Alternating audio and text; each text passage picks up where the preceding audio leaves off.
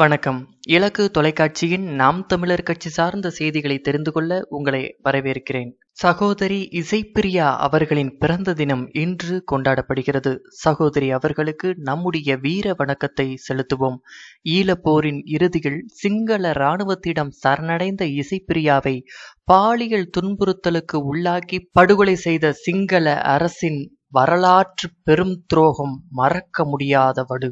முள்ளிவாய்க்காலில் இயங்கிக் கொண்டிருந்த கடைசி மருத்துவமனையும் சிங்கள இன அழிப்பு படையால் அழித்தொழிக்கப்பட்ட நாள் இன்று. தமிழர் அறம் சார்பில் இன்று காலை நடைபெற்ற காணொலி கூட்டத்தில் சிதைக்கப்பட்ட தமிழர்களின் தற்சார்பு வாழ்க்கை என்ற தலைப்பில் தமிழ் தேசிய பேரியக்கத்தின் தலைவர் மணியரசன் உரையாற்றினார். பண்டாரக்குளம் கிராமத்தில் நாம் தமிழர் கட்சியின் மாணவர் பாசறை சார்பாக பொதுமக்களுக்கு கபசுர குடிநீர் வழங்கப்பட்டது.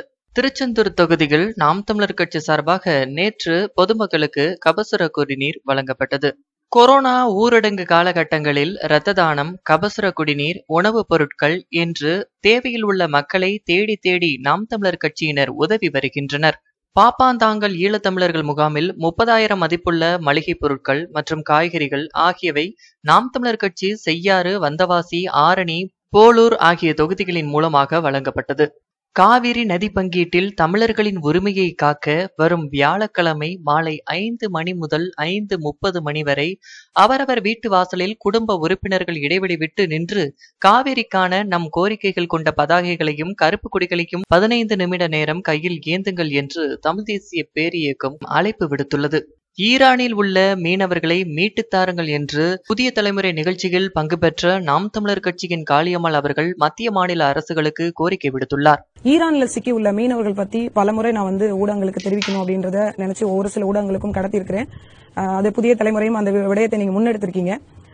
ஈரான்ல சிக்கி தவிச்சிட்டு இருக்கக்கூடிய மீனவர்களை மீட்டுக் கொடுப்பதற்காக பலமுறை மத்திய அரசு, மாநில அரசுகளுக்கு அழுத்தம் கொடுத்தோம். இன்னைக்கு அந்த 968 மீனவர்களுடைய குடும்பங்கள், 868 மீனவர்களுடைய குடும்பங்களும் இன்னைக்கு எப்படிப்பட்ட ஒரு கண்ணீர் சூழ்நிலை, நீங்க சொல்லியிருக்கிற அந்த தலைப்பிற்கு தகுந்தாற் போலவே இன்னைக்கு அவ்வளவும் கண்ணீர் மூழ்கி கொண்டிருக்கிறாங்க. என்னன்னு கேட்டீங்கன்னா, மாணவர்களை மீட்டு வந்த இந்த அரசு இதே ஈரான் மண்ணுக்கு ஒரு தனி விமானத்தை அனுப்பி அங்க இருக்கக்கூடிய யாத்ரிகர்களையும் சுற்றுலாவாசிகளையும் கொண்டு வந்தவர்கள் அதற்கு முன்னாடியிலிருந்து கோரிக்கை வைத்த மீனவர்களை கொண்டு வரவில்லை. ஏனென்றால் மீனவர்கள் என்ற காரணத்திற்காக அவர்கள் தவிர்க்கப்பட்டார்களா என்பது தெரியவில்லை. ஒரு நாட்டினுடைய அரசு தன்னுடைய குடிமக்களை அங்கிருந்து காப்பாற்றி கொண்டு வர முடியாது என்று அறிவித்தாங்க.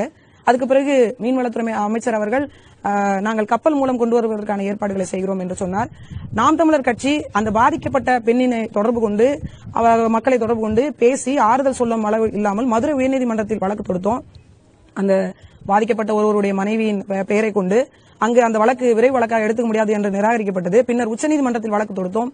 வழக்கு தொடுத்ததன் அடிப்படையில் அரசு சரியாகத்தான் செய்து கொண்டிருக்கிறது. அவங்களுக்கு உணவு, ஏனென்றால் குடிக்க குடிநீர், உணவு இல்லாமல் அவ்வளவு சிரமத்தில் இருந்தார்கள். உப்பு தண்ணியை காய்ச்சி குடிச்சிட்டு இருந்தாங்க. மீனை பிடிச்சி சுட்டு அதை இன்னும் இப்பவும் சாப்பிட்டு கொண்டிருக்கிறாங்க. அதனுடைய நிலைமையை மாற்றுவதற்கு உச்சநீதிமன்றத்தில் வழக்கு தொடுத்தோம். அவங்க மருத்துவ பாதுகாப்பு, உணவுக்கான பாதுகாப்பு நாங்க வழங்குவோம் அப்படின்னு மட்டும் எங்களுக்கு தீர்ப்பு வந்தது. அதையும் இதுவரைக்கும் வெளியுறவுத்துறையா இருக்கட்டும், அங்க இருக்கக்கூடிய அமைச்சகமா இருக்கட்டும், அதை சரிவர செய்யவில்லை. இப்படிப்பட்ட சூழ்நிலையில் தான் இங்கு மீனவ மக்கள் வாழ்ந்து கொண்டிருக்கிறார்கள். எங்களுடைய கண்ணீர் நீண்டு கொண்டேதான் போகிறது தவிர குறைக்கவில்லை. நாங்கள் என்ன சொல்கிறோம், ஏற்கனவே மக்கள் பலமுறை கோரிக்கை வைத்தது போல இந்த தடைக்காலத்தை 2 மாத காலம் உள்ளதை 1 மாத காலமாக சுருக்கினால் மிக சரியாக இருக்கும். அதே நேரத்தில் வழங்கப்பட வேண்டிய நிவாரணங்கள் முறையாகவும் சரியாகவும் வழங்கப்பட வேண்டும்.